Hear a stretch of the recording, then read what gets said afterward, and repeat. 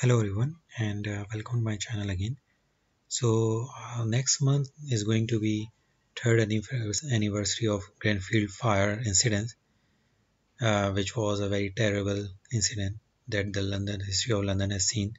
So I decided to make a video on this topic, and the topic is what are the available fire retardant.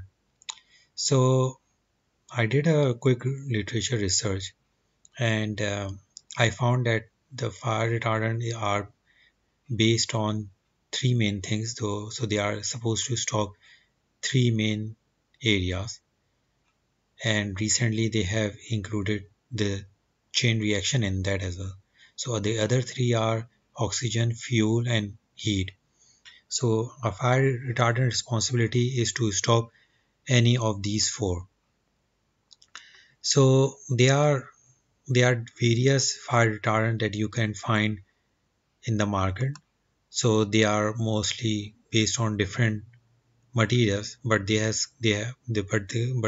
have been classified in the families of bromine, chlorine, phosphorus, nitrogen, metals, and boron. Uh, while these are still in being used and some are being banned, but the problem is when they burn during the fire, they create toxic air, and even when they are present in your furniture, they create fumes that are not good for your health.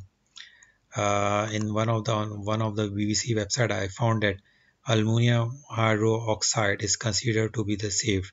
So where the research and where the current state of the art is right now?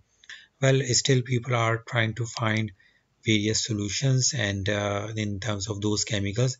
But what I really found interesting is use of graphene oxide for this application. So for example, this is one of the substance that they have used. They treated with the graphene related material, and you can see that the fire is not able to burn it properly, whereas when it was not there, the fire quickly burned it. And then they have used an MMT reduced graphene oxide thing, and when they were trying to burn it and it when they were trying to burn it, it was not working, it was not burning. So I think the future is use of using graphene in various elements that are around us to create feasible fire retardants. Thank you very much for watching this video. If you like this video, please like and follow my channel.